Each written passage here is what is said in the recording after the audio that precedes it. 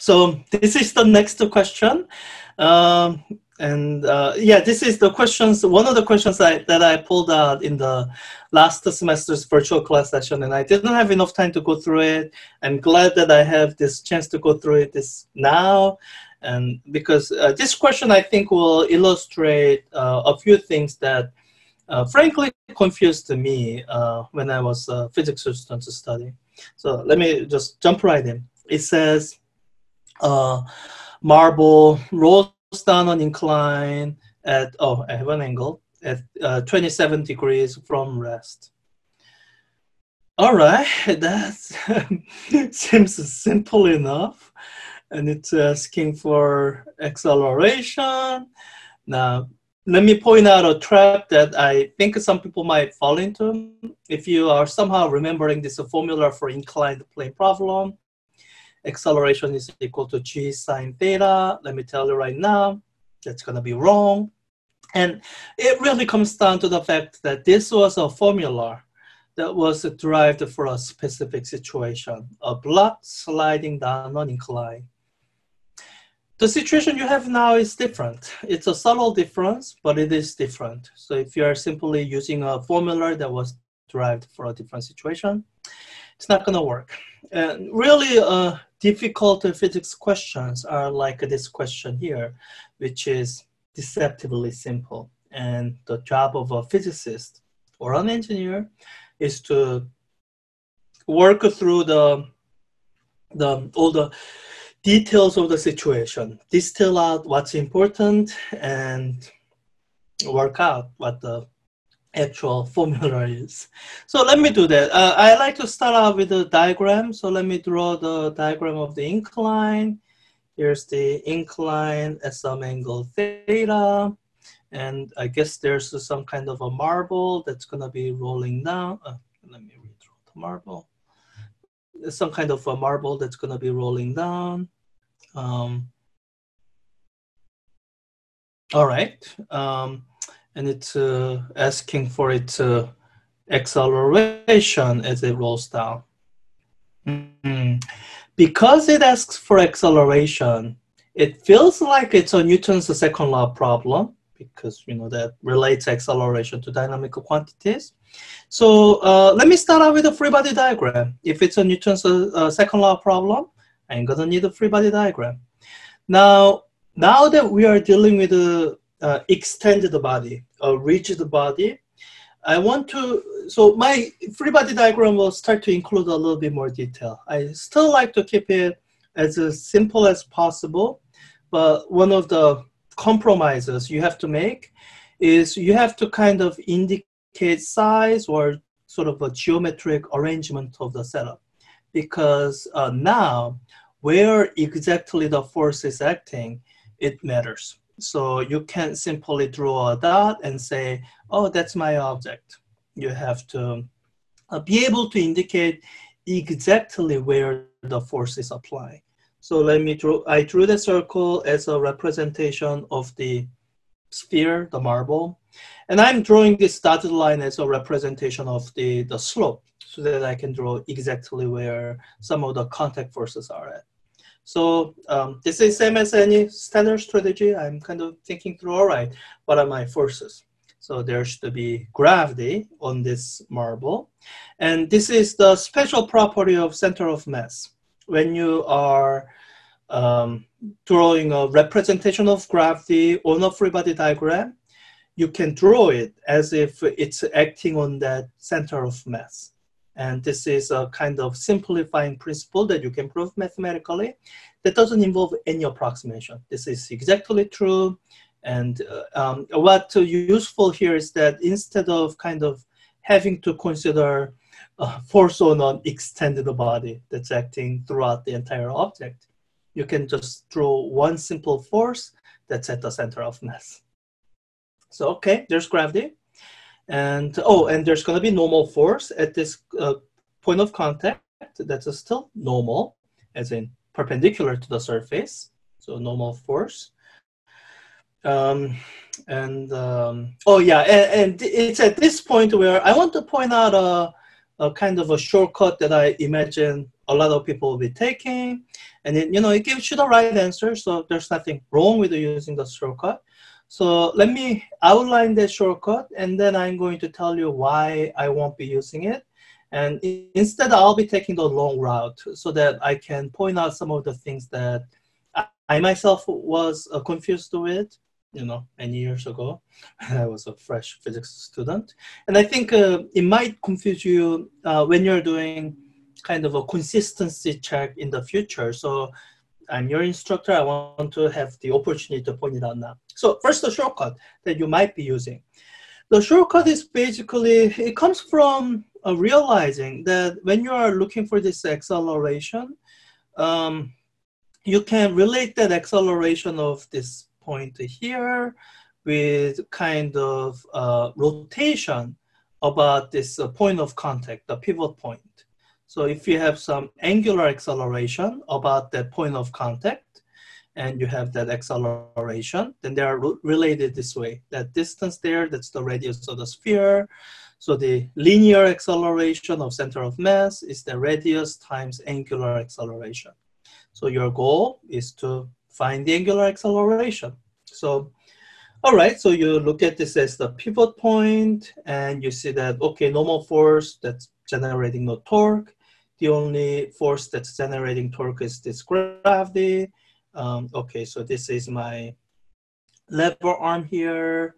And you can go through the geometry to figure out what the lever arm is.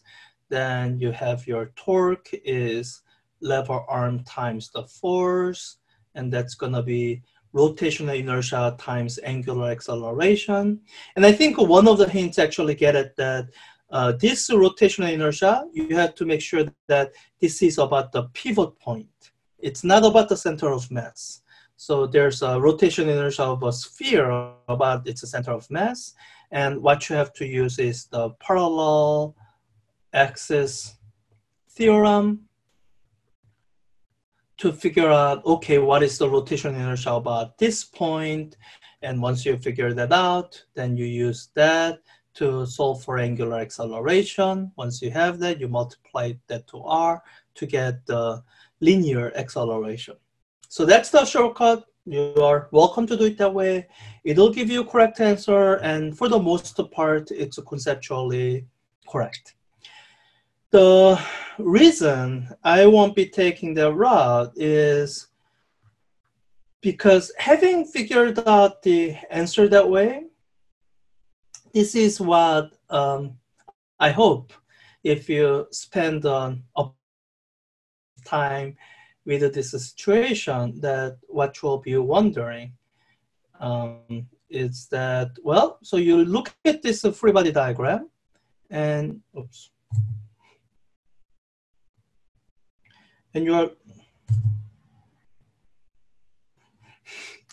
And you're looking at what forces are there, normal force and mg, and then you consider the net force. Well, net force gives mass times acceleration, and as far as the forces I have drawn here, they seem like they're the same forces that I have for mass sliding down an incline. So why wouldn't my answer be g sine theta? Why is that not the correct answer? So I hope you wonder that. And when you wonder that, what we have forgotten in previous analysis of this setup is that there is one more force. It's the friction force.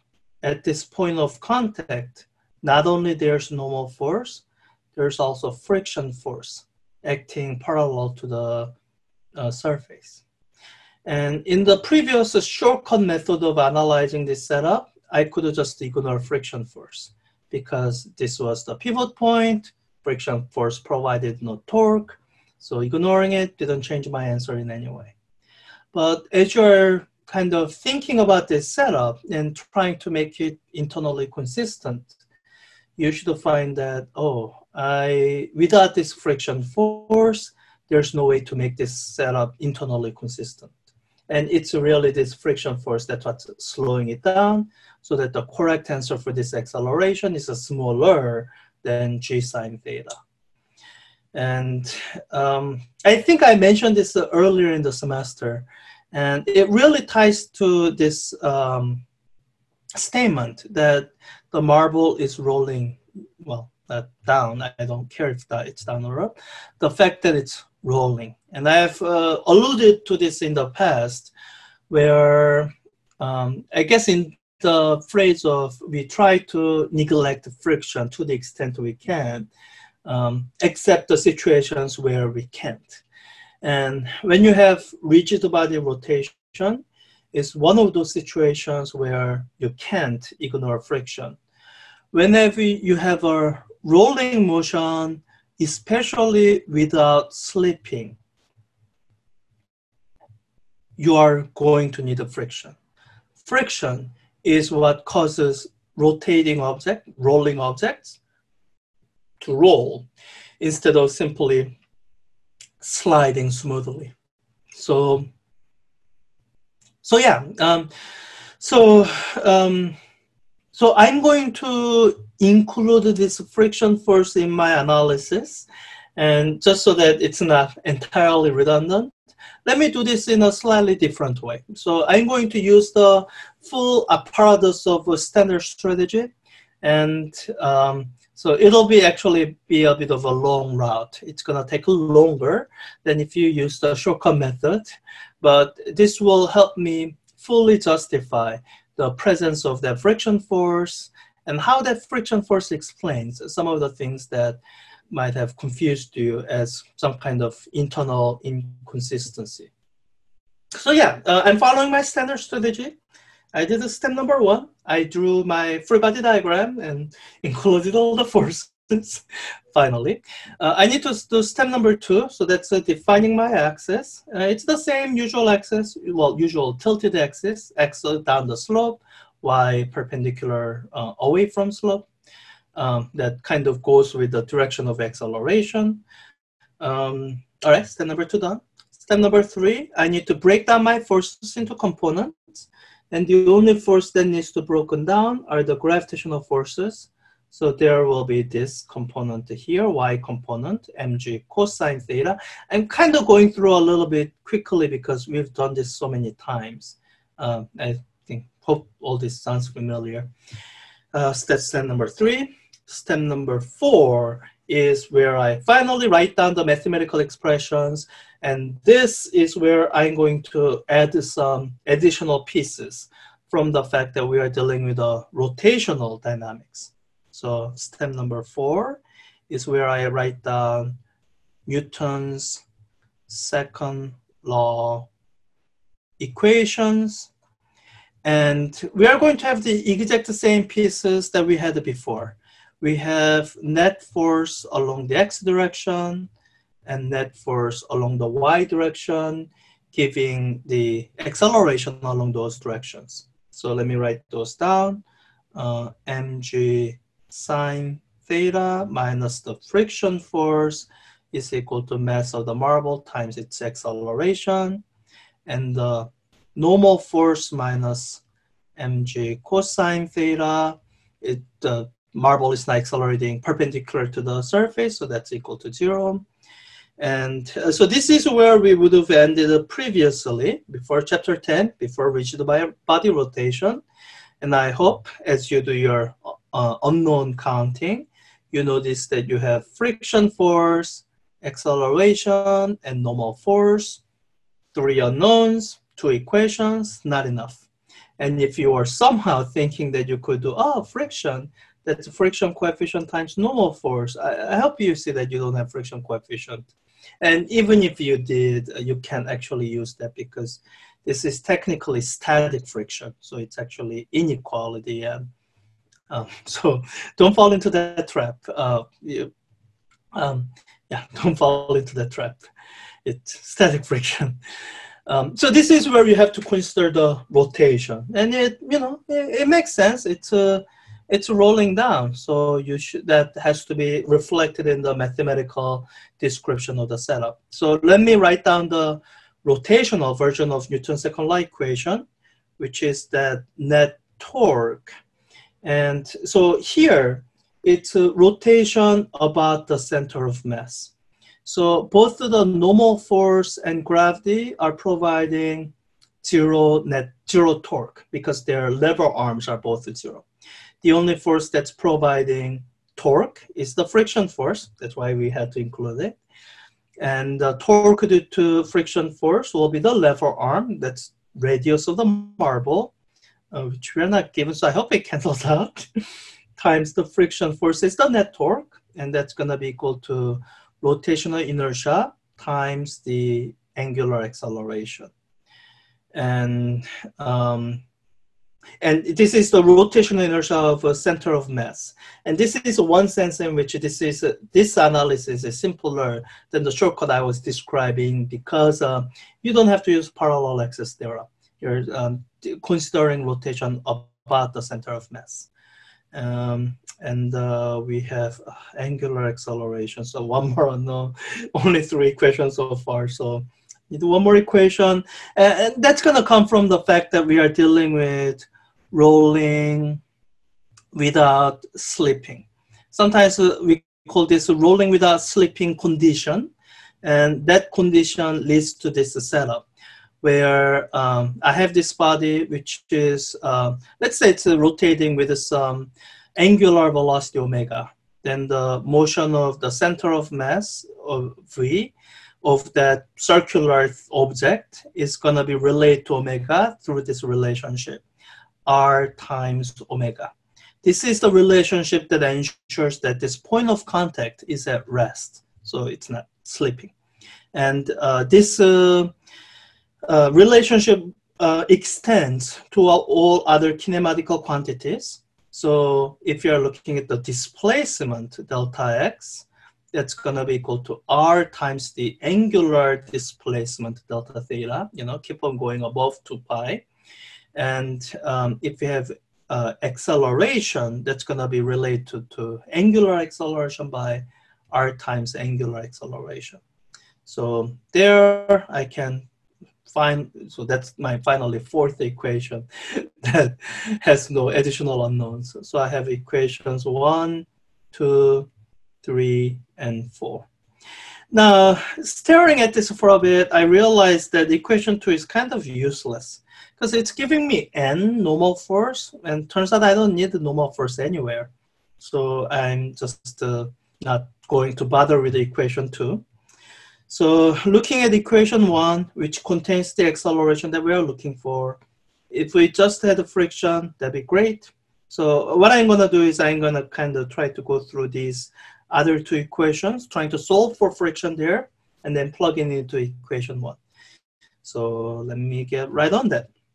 I guess I need to plug in what the rotation inertia is. So let me do that. R times the friction force is equal to n. I have this memorized. You can look it up in the table for yourself. The rotation inertia of a sphere around its center of mass is 2/5 mass of the sphere times its radius squared. Once again, you don't have to, not once again. If you're watching just this question, you don't have to have this memorized. It's going to be provided in a table. And when you look up the table, you will see that's the correct value, times the angular acceleration. But let me plug in the result from equation 4 here. Solving that for angular acceleration, I get acceleration divided by r. So let me see what cancels. This r cancels, 1 factor of r there, and the remaining r cancels with that r. Okay, so I'm actually rid of all the r's. That's exactly what I was hoping for. Because I'm not given the radius of the marble. So it's one of those things that I wrote down. I wasn't given, but I was hoping it would cancel out. So let me solve this for friction force here. Friction force is equal to 2/5 times the mass times acceleration. Apparently it depends on the acceleration, but this is the friction force that's required to produce enough torque to keep the thing rolling. And if some of the friction coefficient wasn't big enough to provide that, then you won't have rolling without sleeping. So let me plug that in. Plugging that in, what I get out of equation 1 is mg sine theta minus the quantity we derived, 2/5 ma is equal to mass times acceleration. Let me breathe a sigh of relief and cancel out them because we don't know the mass of the marble. I was always hoping it would cancel out, as it often does when you are dealing only with the gravitational force. Let me collect the acceleration terms together. It's going to be plus 2/5 a. And I can just add this 1a, so 5/5a. So that's going to be 7/5 a. And solving this whole thing for acceleration, you get acceleration is equal to 5/7 g sine theta. So this 5/7 is that coefficient that's less than 1 and doesn't allow the answer of simply g sine theta to be correct. It has to be 5/7 of g sine theta. And again, the reason this is smaller is because of this friction force, which causes the net force along the x direction to be smaller. So yeah, so that's what I wanted to demonstrate. That's why I went the long route. For part to be, you can do that pretty quickly. It's the kind of, well, it's exactly the same kinematics you've been dealing with. You have the acceleration. Hopefully you remember the kinematics equation. Change in position delta x is equal to 1/2 at squared plus v naught t.